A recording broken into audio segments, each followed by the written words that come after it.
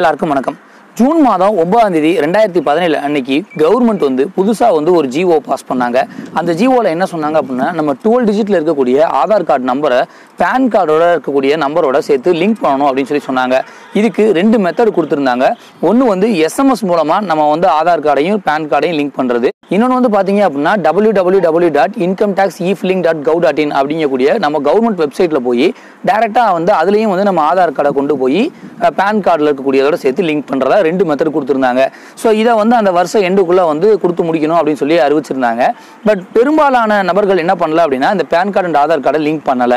Income tax act 1961 section 139A அப்படிங்கக்கூடிய பிரிவுல இருந்து இந்த இன்கம் டாக்ஸ் டிபார்ட்மெண்ட்ல இருந்து பேன் கார்டு அப்படிங்கிற ஒரு விஷயத்தை அறிமுகப்படுத்தினாங்க. 49A அப்படிங்கக்கூடிய ஃபார்மை நீங்க ஃபில் பண்ணி கொடுத்து அது மூலமா நீங்க பேன் கார்டு வாங்கிக்கலாம். பேன் கார்டு அப்படிங்கிறது பெர்மனன்ட் அக்கௌண்ட் நம்பர் அப்படின்னு சொல்லுவாங்க. இது இந்த டாக்ஸ் கட்டுறதுக்காக பயன்படுத்தப்படுது.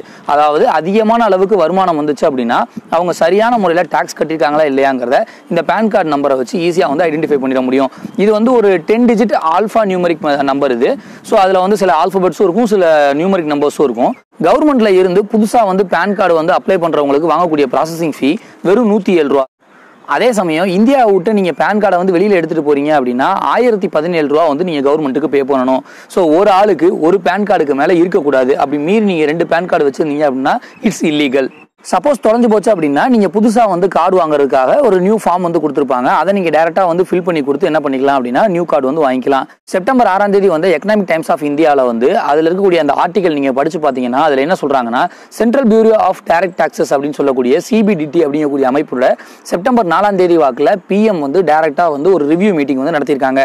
இந்த ரிவ்யூ மீட்டிங்ல என்ன சொல்றாங்கன்னா, அதிகமான நபர்கள் அவங்க வரி பணத்தை சரியா கட்டாம இருக்கிறதுனாலையும் அதே சமயம் பொருளாதார வீழ்ச்சிகள் இந்த ப்ராசஸ் நிறைய ஏற்பட போறதுனாலையும் இவங்க இப்ப இதை ரொம்ப ஸ்ட்ரிக்ட் பண்ணலாம் அப்படின்னு சொல்லி மோடி அவர்கள் சொல்லியிருக்கிறதா சொல்றாங்க. இந்த நிறைய பேர் பணம் கட்டாம இருக்கிறதுக்கு சில அதிகாரிகளும் உறுதுணையா இருக்கிறதா இந்த ரிவ்யூ மீட்டிங்ல பேசப்பட்டிருக்கு.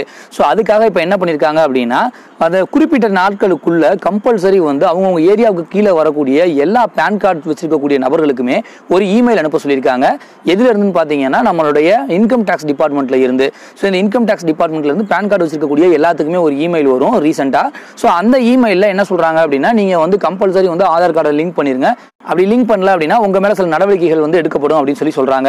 அண்ட் அது மட்டும் இல்லாம இதுக்கு உறுதுணையா இருக்கக்கூடிய அந்த ஆபீசர்ஸ் எல்லாம் யாருன்னு பார்த்து அவங்களுக்கு 100% அவங்களுக்கு தக்க தண்டனை கொடுக்கப்படும் அப்படின்னு சொல்லியும் நரேந்திர மோடி அவர்கள் சொல்லியிருக்காங்க. அண்ட் அது மட்டும் இல்லாம இப்ப இதுவரைக்கும் இருக்கக்கூடிய சிஸ்டம்ஸ் எல்லாமே ரொம்ப ப்ராப்பரா இல்லாதனால இது எல்லாத்தையுமே அசஸ்மெண்டா மாத்த போறாங்க. அதாவது 100% ஃபுல் அண்ட் ஃபுல் டிஜிட்டல் முறைகள்ல எத்தனை பேர் பணம் கட்டிருக்காங்க கூடிய லிஸ்ட் எல்லாமே எடுக்கிற மாதிரியான செட்டப் மாத்த போறதா சொல்லியிருக்காங்க. அண்ட் அது கூடவே பாத்தீங்க அப்படின்னா ஃபீட்பேக் சிஸ்டமும் தனியா ஆட் பண்ண போறாங்களாமா. சோ நம்மளுடைய ஃபீட்பேக்ஸையும் நம்ம டைரக்டா அதுல பதிவு பண்ற மாதிரியான சிஸ்டம்ஸ் கொடுக்க போறதா சொல்லியிருக்காங்க. திருடனாய் பார்த்து திருந்தாவிட்டால் திருட்டை ஒழிக்க முடியாது அப்படின்னு சொல்ற மாதிரி நம்மளோட வரி பணத்தை நம்ம கரெக்டா கட்டல அப்படின்னா பொருளாதாரத்துல நமக்கு தேவையான அத்தியாவசிய பொருட்கள் எல்லாமே விலை கண்டிப்பா கூட தான் செய்யும். சோ இதை முடிஞ்ச அளவுக்கு நாங்க குறைப்போம் அப்படின்னு சொல்லி தான் இந்த ஸ்டெப் எடுத்திருக்கிறதா சொல்லியிருக்காங்க. நன்றி, வணக்கம்.